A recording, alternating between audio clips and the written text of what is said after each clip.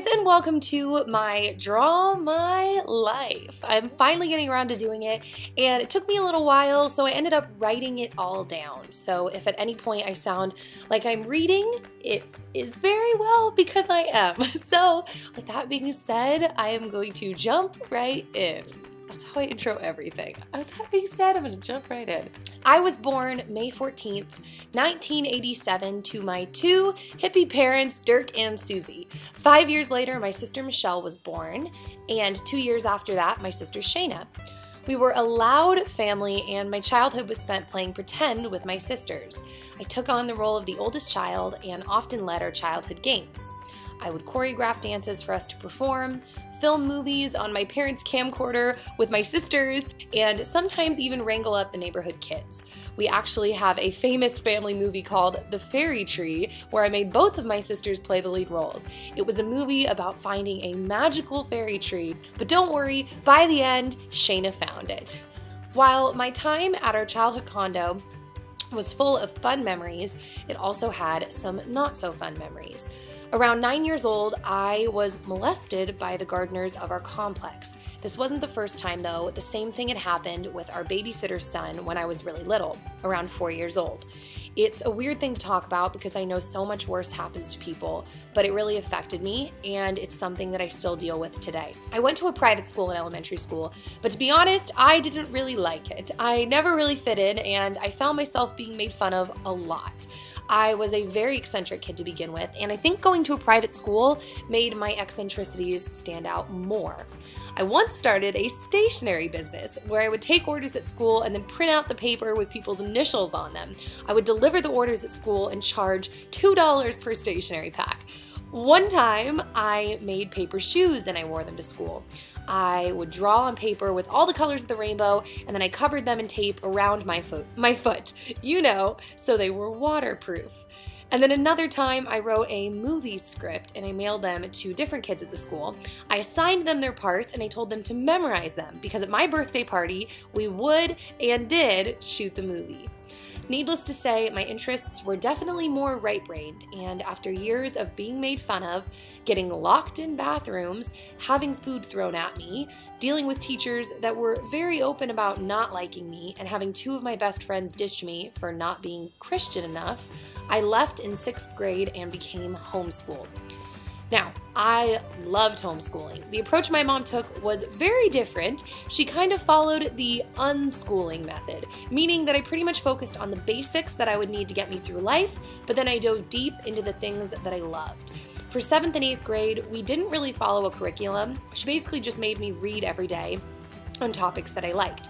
So for the 7th and 8th grade, I basically studied history, my favorite subject, and then read books on business and relationships.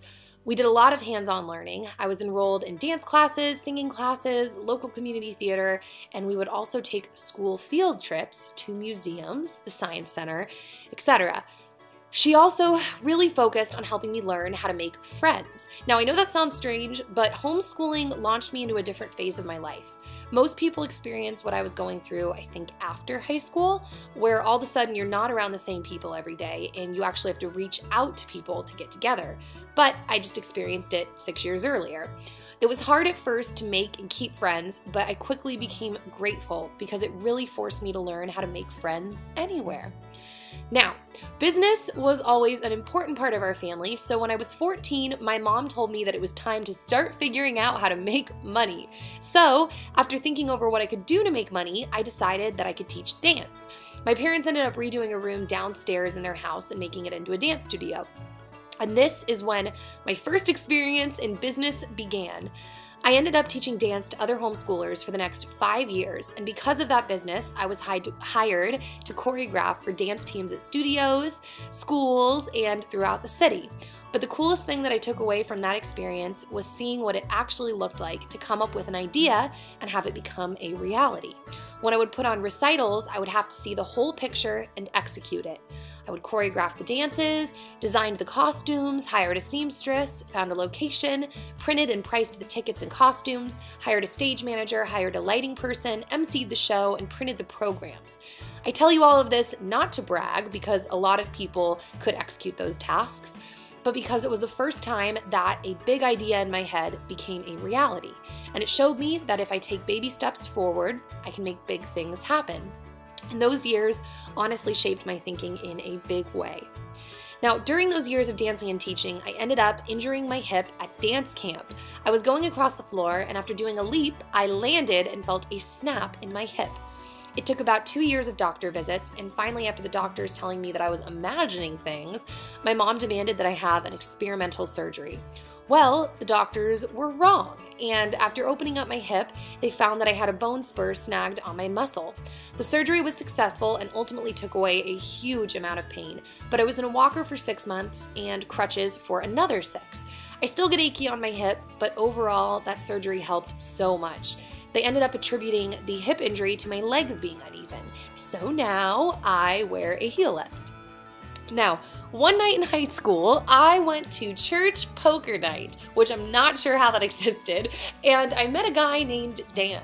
Now, I had never felt the way I felt when I saw Dan for the first time, but I guess his feelings were not quite mutual at the time, because we met about 3 or 4 times, but every time that we met, he didn't seem to notice me, and he almost kind of blew me off. Now, that didn't make me happy, because for me, no one had ever just ignored me. I was the kind of person that even if you didn't like me, you couldn't ignore me, but Dan did. So I wrote him off and stopped paying attention to him. Towards the end of high school, my sister Michelle and I got really sick. We came down with a mystery illness. A lack of energy, lack of appetite, hair loss, stomach pains, and muscle pains were just a few of the symptoms, but doctors did not know what was wrong. My parents spent so much time and money taking care of us, and we even went outside of our HMO to doctors who had written books, and still, no one could figure out what was wrong. Finally, after a doctor telling my mother that we were going to have to take pain management classes and just deal with this mystery illness for the rest of our lives, they took a different approach. We ended up going to San Francisco and visiting a doctor who had pioneered the use of vitamin C. He was the first doctor to blatantly tell us that he did not know what we had and that he didn't really care. He said that he judged a sickness based on how much vitamin C someone could tolerate. He said that the sicker you were, the more you could handle. Vitamin C is water soluble, so if your body doesn't need it, you pee it out or something else. We ended up having about 300 milligrams of vitamin C put into us in 2 days. And to put that into perspective, 1 packet of Emergency is 1 gram. When we left his facility, I will never forget that day because when I walked out, I knew I was better. We continued to take massive amounts of vitamin C over the next couple of months, but slowly weaned off as our tolerance lowered and our health improved. A couple months later, after visiting that doctor, I signed up for singing classes at our local community college. The final for that class was a singing show where we had to invite our friends. The day of the show, I pulled up to the school, and when I got out of my car, I saw Dan, the boy who had blown me off multiple times about a year before. He proceeded to walk over to me and introduce himself, as if we had not met the other 4 times. Apparently, I hadn't made an impression before because he had no recollection of ever meeting me. After that day, though, Dan kept tabs on me, and he ended up inviting himself to my 19th birthday. We had a ton of mutual friends, but still, and after that birthday, the boy pursued me. He called me every single day for the next month and had different date ideas planned. Beach trips, bonfires, and in and out filled my next month. We laughed a lot, and it was just really, really easy. We got along so well that after that month of hanging out, he asked me to be his girlfriend. And 11 months after dating, he asked me to marry him. Now, the crazy part was that the day after Dan proposed, my parents were actually leaving to China to pick up my brother Casey. My mom had always wanted to adopt, and it was finally happening. 8 months later, Dan and I got married, and Casey ended up being the ring bearer. The day was beautiful and emotional and perfect for us. Now, when Dan and I had started dating, he had helped me get a job performing at Six Flags Magic Mountain. Yes, the theme park. Because of that job, I fell in love with working at theme parks and also began working at Universal Studios Hollywood. Performing at a theme park is like theater on crack. I would do 12 shows a day sometimes and played up to 19 different roles. It was an absolute blast, and I highly recommend it as a job for people who love theater. After working at Universal Studios for 2 years, I was offered to move to Singapore to be a part of the opening cast for the new park. Dan and I felt that the opportunity to be paid to move and perform in another country was an awesome opportunity, and we couldn't pass it up. So in 2009, we moved to Asia. Now, I've had so many questions about my experience in Singapore. The country and the people were incredible. Beautiful, thriving, high-tech, and safe. Dan and I had 2 roommates while we lived there. They were incredibly sweet and super talented girls who became good friends of mine. And the hard part of the trip came when I re-injured my knee. I had knee surgery when I was 20 after injuring my knee working at Universal Hollywood, but I thought that I had fully healed. Apparently, I hadn't. I ended up being in so much pain that I was down for 5 months, and after living in Singapore for a total of 8 months and seeing no end in sight for my knee pain, we decided to go home.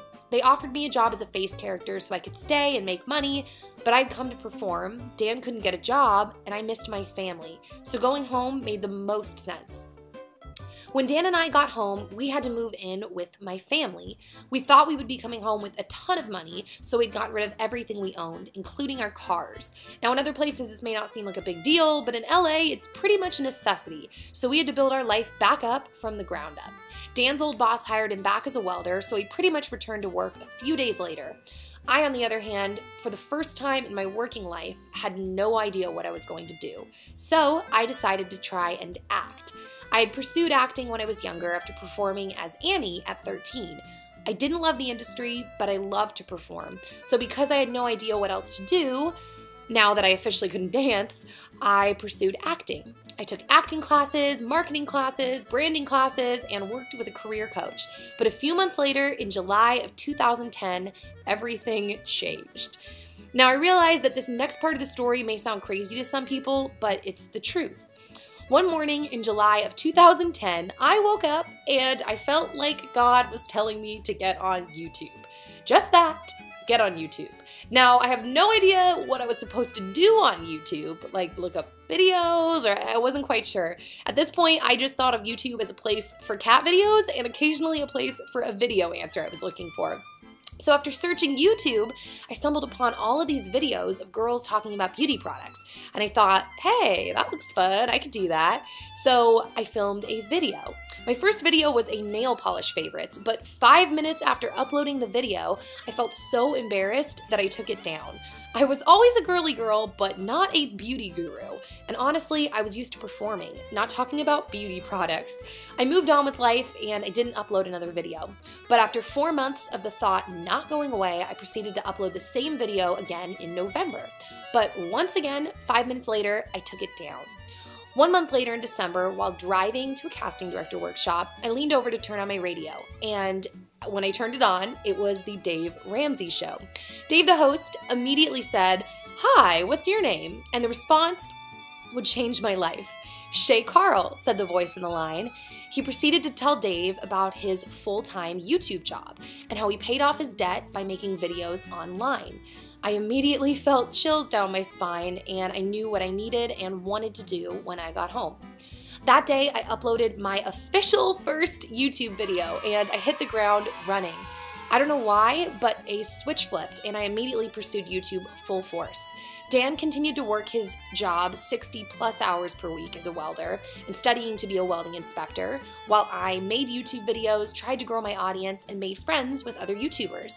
My family could not have been more supportive. They encouraged us to live with them as long as needed until my income from YouTube equaled a full-time income. It took me about 6 months to make $100, but a year after that, in the summer of 2011, I was making enough money from YouTube for our incomes to support a move out. Now, honestly, from here, I'm not sure where to go. You guys have seen my life for the last couple years, and I've really tried to be open and honest about who I am with you guys. You have changed my life in more ways than you will ever know, and I appreciate you all more than I can say. While I have no clue where my future will take me, my biggest goal in all of this, and life in general, is to inspire people to go after their dreams. I have no idea where I'm going to be in 5 years, but hopefully I will be following my dreams. Albert Einstein has a quote that I love, and I think it sums it up perfectly. And my goal in life is to show everyone that this quote is true. It says, "Everyone is a genius at something. But if you try to make a fish climb a tree, it will live its whole life thinking that it is stupid. You are special, and you were made for a purpose. You are genius at something. And if I could sum my life goal up into a statement, it would be that. I want to help others understand the greatness that they are capable of. Just keep dreaming, keep learning, and keep moving. I love you guys, and thank you for everything. Bye, guys.